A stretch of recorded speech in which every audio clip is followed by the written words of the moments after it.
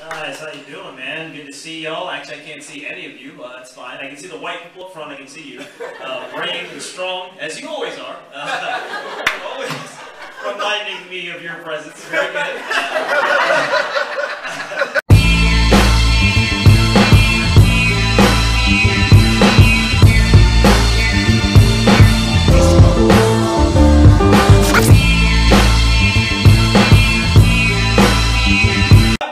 Me to have kids so she can have grandchildren because she's fucking selfish. Selfish person. She saw me living life, having fun, saving money, coming without repercussions. She was like, no, no, no, none of this, no, okay? If you're not going to be a doctor or a lawyer as a Nigerian, you need to make me a soccer team immediately, okay? Do it. You need to make me a soccer team. She tried to sell me on this. She was like, hey, honey, listen, I got to tell you something, okay? Having a child is amazing. I'm not going to lie, the 9 months of pregnancy was really tough. You've ruined my body forever. The moment you were born, I never stopped worrying, but I can safely say that having you here now is the greatest achievement of my entire life. And I was like, Mama, first of all, that is an awful sales pitch. That's terrible. That is a terrible sales pitch. I thought you wanted me to make babies, not go get an emergency vasectomy. I thought that's what you wanted. Second of all, how am I the greatest achievement of her entire life, okay? This woman bought a Mercedes-Benz, okay? SUV, thank you. Okay, a lot of money. I think that's shooting a little low for her. My mom raised me alone, has a PhD, runs her own healthcare company, and one time in the 80s, during a domestic dispute that my father started, she whooped his ass with nothing but a Hot Wheel track. Yeah. My father was 6 feet 1 inch tall, 200 pounds of muscle, and fought in the Nigerian Civil War. She whooped his ass, broke his nose, he got really scared, called the cops, and they took him to prison. Okay?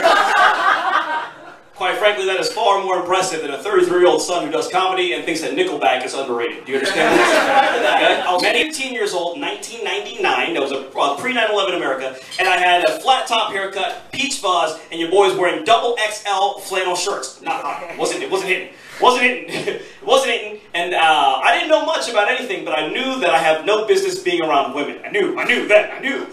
And I was like, I'm not prepared for women at all. I don't know them, so I'm going to stay away from them. I don't know anything about them. It's too much for me. I'm going to be nice to them. I'm going to make them laugh. I'm going to be cordial. I'm going to make everyone laugh. I'm going to be good at sport. I'm going to be a tremendous dancer. I was a fantastic dancer. I'm going to do all the things, but I'm not going to engage with women on a romantic level because I've got no fucking business there. And then my friends thought it would be cute one time to send me to a Catholic high school football game.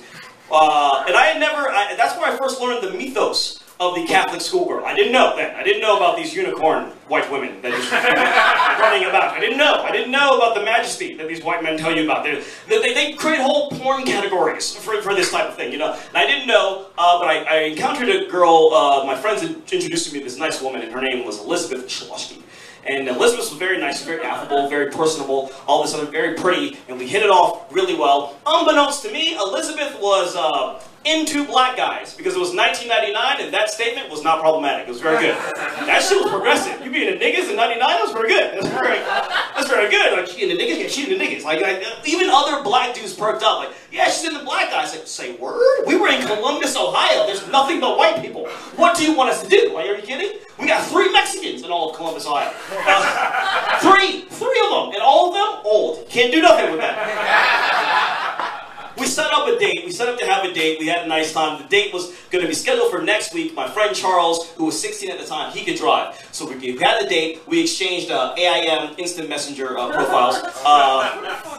R.I.P. You know what I'm saying? Like, R.I.P. to the gods. Pay respect to your children, to your fathers and your mothers. So we talked all week. We finally hang out. I don't even remember what happened. I tried to research as much as I could. I tried to research as much 80s porn as I can. I didn't know what to do. The night's over.